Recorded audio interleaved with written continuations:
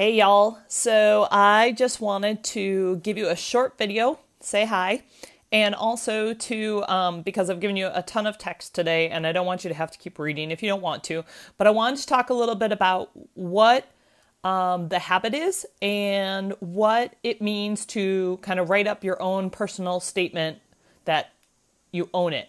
Okay, so that's kind of the way we're going to talk about these things. First, you learn a little bit about the habit and why you do it and how you might be able to do it. Everybody gets to do the habit at a level that they feel comfortable. So if you're just starting out, it's okay for you to do something that seems like it's really, really easy.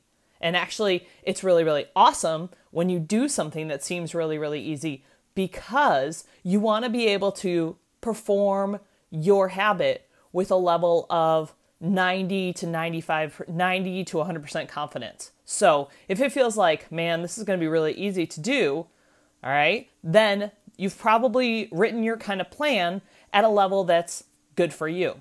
Okay. Some people have been at this for a really long time and they're going to be able to write a different plan. And that's the awesome thing about group coaching with habits is that everybody can write their own own it plan or own it statement to the level of their confidence and skill level.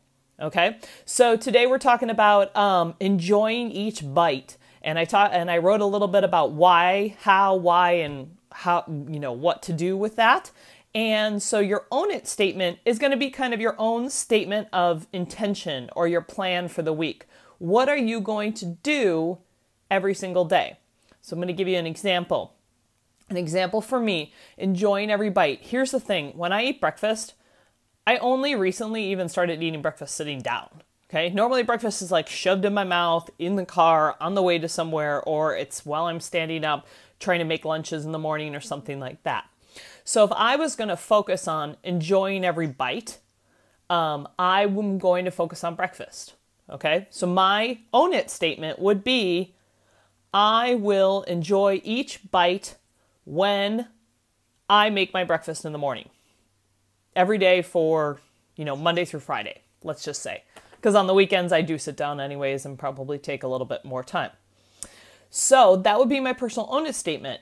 Now, somebody who's feeling really skilled at this, who's like, I am really mindful when I eat. I really think about it and I really enjoy everything. You might want to do it for every single meal or for 2 meals or for dinner or every single day of the week or something like that.